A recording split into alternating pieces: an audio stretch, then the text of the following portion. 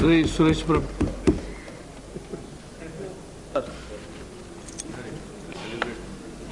Sir, I stand here to welcome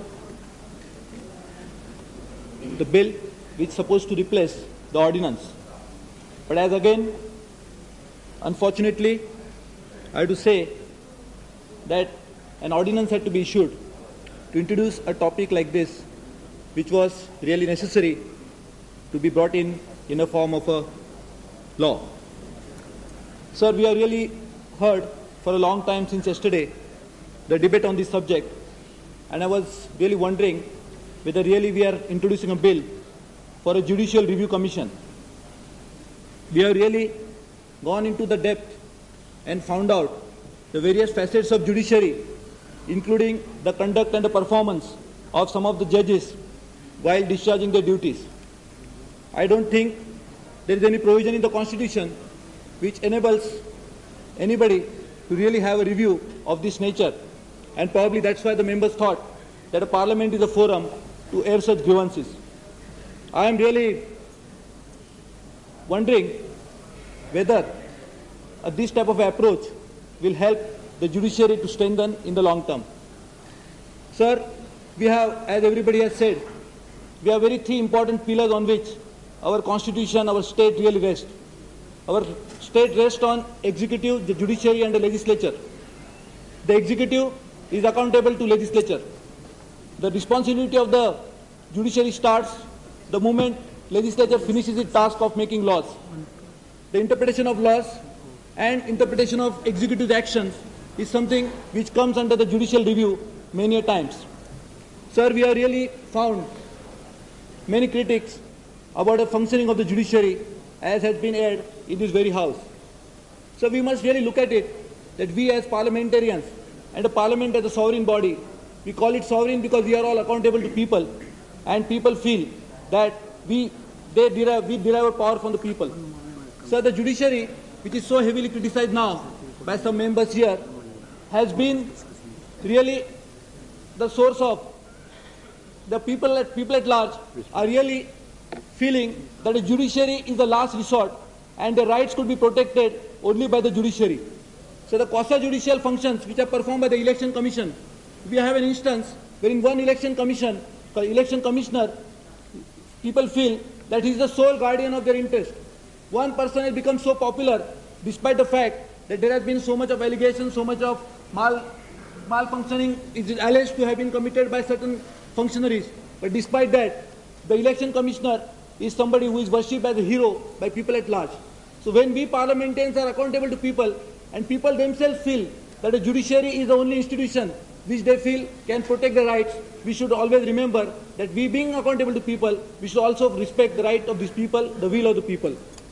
Sir, I would like to say that we should not forget one important thing, that the people in our country, they have elected us because we are following democratic setup in the country.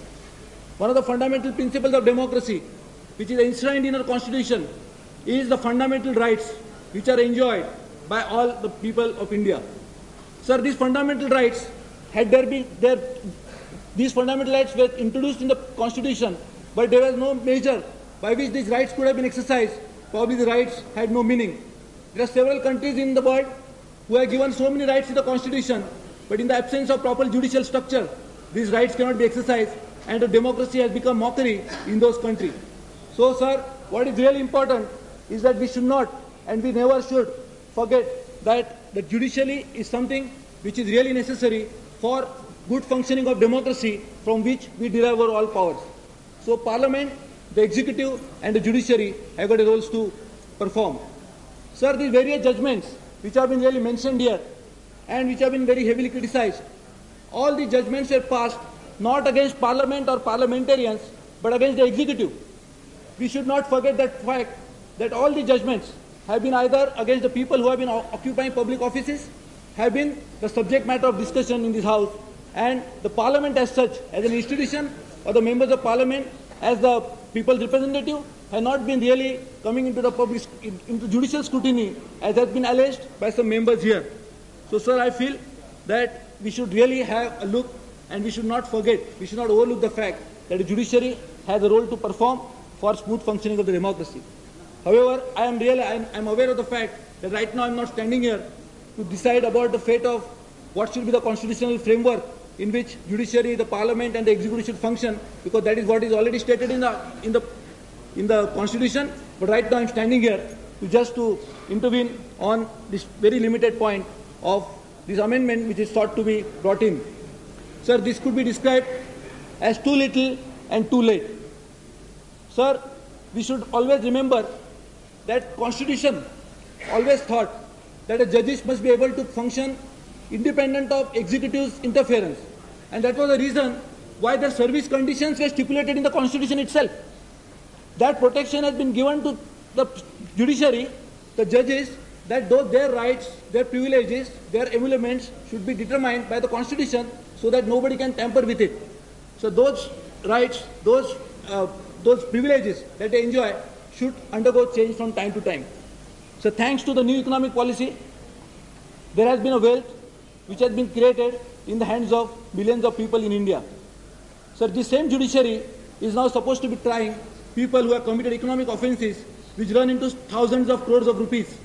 So the same judiciary cannot be expected to perform and deliver and diligently work, getting the same service conditions which are prevailing about 30-35 years ago. So that's why I feel, sir, there is really a crying need to give proper benefits, proper emoluments to the members of the judiciary, the judges, and so that they could discharge their responsibilities and could protect the Constitution without any interference and fear or favor. Sir, we must have the highest regard for judiciary. There is already a provision in the Constitution which allows for impeachment.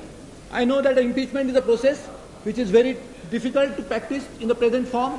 So there could be a possibility of reviewing that process, but there is no point criticizing the judiciary lock, stock and barrel because of certain misdeeds could have been committed by some members of the judiciary in some parts of the country. Sir, I would request the Honorable Law Minister to also look at a possibility whereby there is a possibility that these service conditions could be increased, that there is a quantum increase in the amount of emolument that they receive with the passage of time, and we really don't have to wait for 10 years or 12 years to introduce one single change which is overdue. That's why I said it is too little but too late. Sir, we should also remember one thing, that there is in the objects for which the bill has been introduced, it is stated that an increase in petrol prices has necessitated this amendment. So this particular object is dated 21st of June, and on 3rd of July, we have introduced a hefty price rise of 30%. I would like to know from the Honorable Law Minister whether he is also proposing an amendment to this so that the emoluments could be increased by 30% more. If not, I know, because he already introduced the amendment which takes a quantum, the amount is not stated in rupees, but it is stated in quantum of petrol. But if this is what it is, then there was no need to state in the objects that increase in petrol prices has necessitated this amendment, because this is a quantum increase in the consumption of petrol itself. Sir, I would also like to draw the attention of the Honorable Law Minister to a very important point which has also been reiterated by some of my honorable members earlier. Sir, the judiciary is not just High Court judges and the Supreme Court judges. The common man hardly reaches this stage to get his grievances redressed. The justice is really given to him at a very lower level of district courts and even lower to that. So the service conditions of these district courts needs to be really improved. I am aware of a fact that Sindhudurga district and Ratnagiri district in Konkan, the district courts there and the judiciary, I know, but district courts there, they are not even having an accommodation. So probably some constitutional measure which will ensure an independence of functioning of judiciary would also be called for. Sir, I would request the Honorable Minister also to consider where, as I said earlier, there could be an enabling provision which allows the judiciary to get their allowances increased with the passage of time due to increasing cost of living, and not to wait for the executive to react, because probably then there could be unfortunate situation in which executive would say that you are passing too many judgments against us, so we would not like to pass a judgment, right? Because you are passing judgments on us, we will not like to pass judgment on your demand at this stage. So probably let the executives perform the role of executives and judgments to be passed only by the judiciary. I would welcome this amendment, and I would request the Honorable Law Minister to reply to the certain intervention that we have mentioned. Thank you, sir.